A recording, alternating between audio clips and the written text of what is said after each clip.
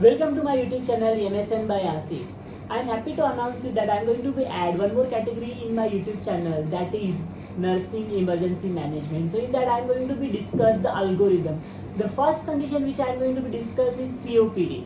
So before that, one question came in my mind, that time when we read the books or when we are going to be work in the hospital area, when the patient came with the complaint of COPD, we are not giving too much amount of oxygen in these cases. So doctor is going to be tell us, and even we in the books we read that we have to be keep the saturation between the 88 to 92%. Why? When the patient came with the saturation of 88, 86, 87, in the general condition we give more 10 liters of oxygen with the beer mask, with the oxygen mask. But in the COPD patients we are limit the oxygen. So why to limit this oxygen in COPD cases? So before that, we are going to be discuss the general physiology of respiration. So basically we have the trachea, we have the bronchus, we have the terminal bronchioles, and then we have the alveolar sac, we have the alveoli.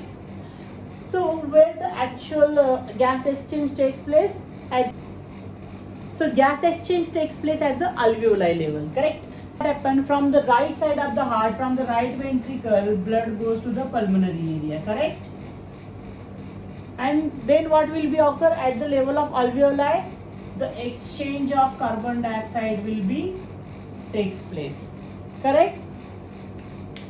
And then the oxygen which is came inside, when the alveoli get contract, it will be go inside the pulmonary circulation again. And now this oxygenated blood goes to the left atrium. And from left atrium it goes to the left ventricle, and from left ventricle is go to the overall body. So this is normally takes place. But in the COPD cases, what will be occur? There is a two conditions in the COPD. What is that? One is a chronic bronchitis, and other condition is emphysema.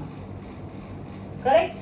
So in the COPD we have chronic bronchitis and emphysema.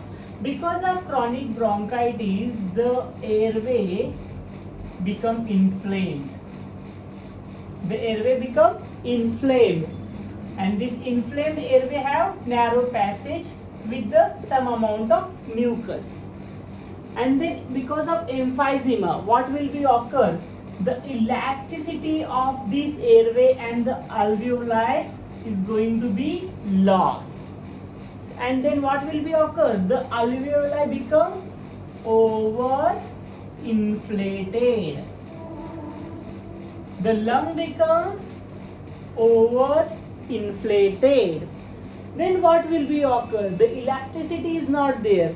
The lung is not going to be have the elasticity.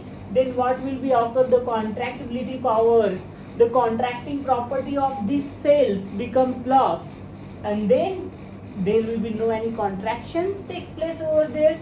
There will be no movement of the gases will be takes place over here. So in this condition, what will be occur? So this is COPD alveoli, COPD lung. Now the CO2 is enter over here. The oxygen is also there, right? The oxygen is also there. The oxygen came from here. Now to enter in the pulmonary circulation, they should have the elastic property. They do have the elastic property in the COPD cases? No. Then what will be occur? Then this CO2 build up, O2 remain, trapping of air will be takes place. Now this part of the alveoli is not going to be work, and then cause dead space. No any exchange takes place in these areas. Only the over-inflamed type of the airways are there. Over-inflamed type of the alveoli are there. There is no any exchange takes place over there. Do we have the dead space? Yes, we have the dead space in our lungs. But when we are going to be work faster, when we are going to be do the activities, this type of the dead space we are going to be use. our lungs are going to be used. But in the COPD cases, because of this pathology, the dead space are increased. Now, because of this dead space, CO2 is increased in these areas, and this CO2 is going to be cause vasoconstriction. So because of that CO2, what occurs? Vasoconstrictions. Okay.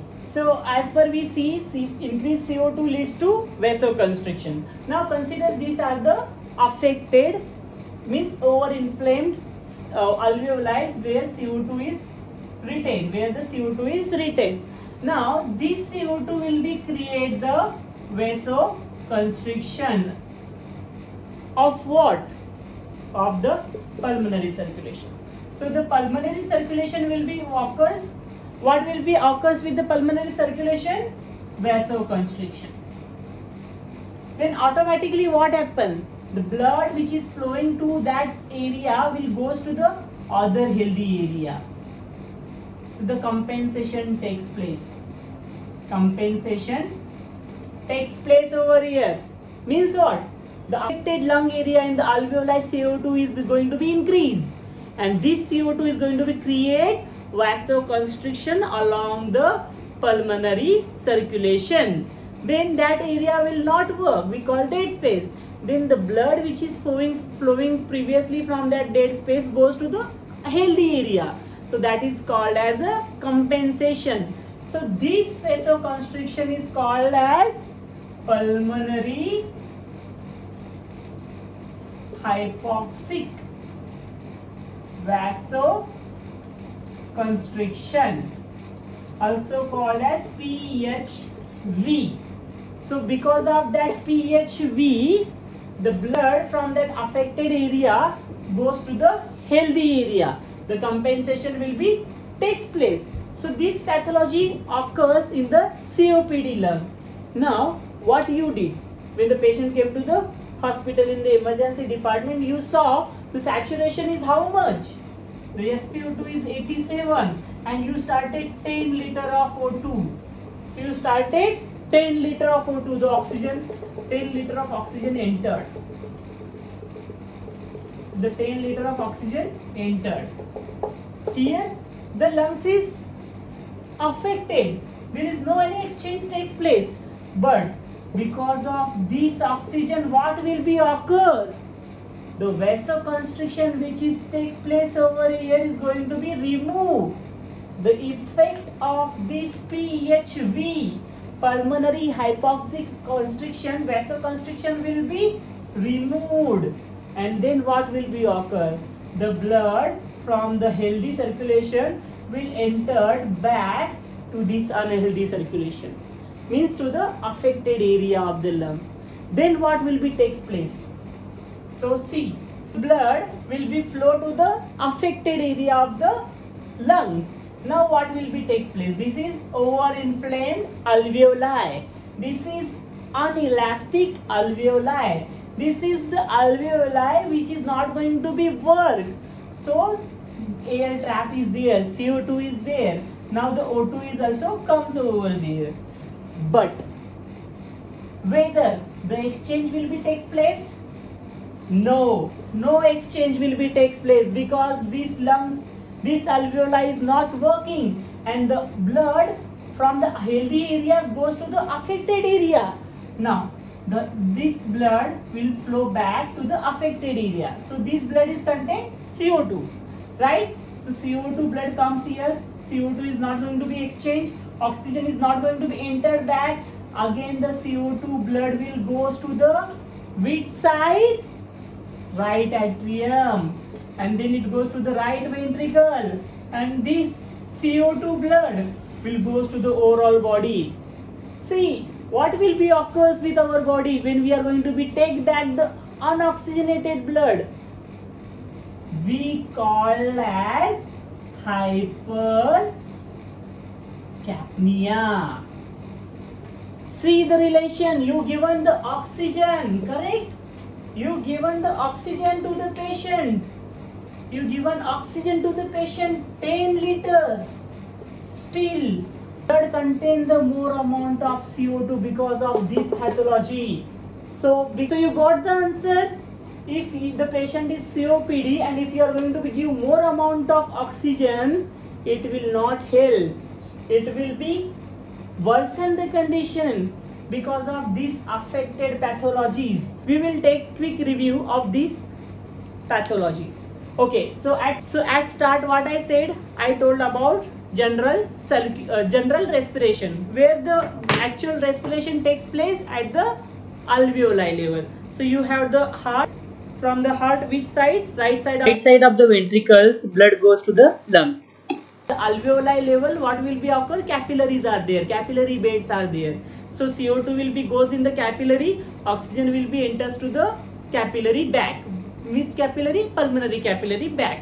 Now this oxygenated blood comes to the left atrium, from left atrium goes to the left ventricle, from left ventricle to overall body. In the COPD, what occur? Two conditions I told. One is a chronic bronchitis and second is what? Yes, emphysema. So in the chronic bronchitis, my bronchus is inflamed. And along with that, what is there? Mucus is there. So my bronchus is inflamed with the mucus. Then what will be occur? The movement of air will not take place, which has to be occurs normally. Then what? Second condition I told, emphysema. So in the emphysema, what occurs? So elastic property of the lungs is going to be lost and the lungs become hyperinflated. Alveoli become hyperinflated. Now consider in that area of the, consider this is my whole lung, and in that lung area one part is completely hyperventilated as compared to the other part of the alveoli. Now in this hyperinflated alveoli, what will be occurs? The oxygen will come inside, the carbon dioxide from the capillary will enters in that, and then what will be occur? Oxygen will not enter back because it lose the elastic property. Then CO2 will be retained in that area, and now this CO2 will be cause what? Vasoconstriction at the pulmonary circulation. Now this vasoconstriction leads to what? What we call this vasoconstriction? Pulmonary hypoxic vasoconstriction, PHV. And what is the effect of it? The blood from that affected area moves to the healthy area. So my lungs compensate, my COPD lung compensate, and it goes to the healthy area. Now in the healthy area, what takes place? The exchange will be takes place, but it is not up as a normal person. Now, then we discuss about one condition, that patient came with the saturation of 86 and you started the 10 liter of oxygen in this case. So this area is affected and you given 10 liter of O2. So O2 is coming inside and saturated in the lungs. Now what will be occur? The constricted pulmonary circulations over there will be open back. But the affected alveoli is going to be healed? No. This is permanent change. Then what will be occur? There is no any exchange will takes place, only the blood will come and go. Then there is no any exchange will takes place in that area. So the carbon dioxide from that blood will not move out from the respiratory system. It will be goes back to the circulation, and because of that your CO2 will be high in spite of giving more amount of oxygen. So this type of the patient will develop thirst drive. Why? Because of hypercapnia. So when your CO2 is going to be increasing that much amount, then it will be triggered your medulla oblongata for more amount of air hunger. So your all the muscles which is helping for the respiration is going to be do more work. But what will be the effect of it? The affected area will not work, and then at the point your all the muscles are going to be get fatigued, and then what will be occur with that patient?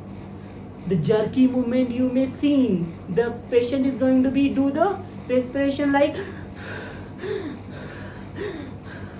so he's try to struggle a lot for the air movement, but there is no any help to the patient, and then eventually patient is land up into the respiratory failure.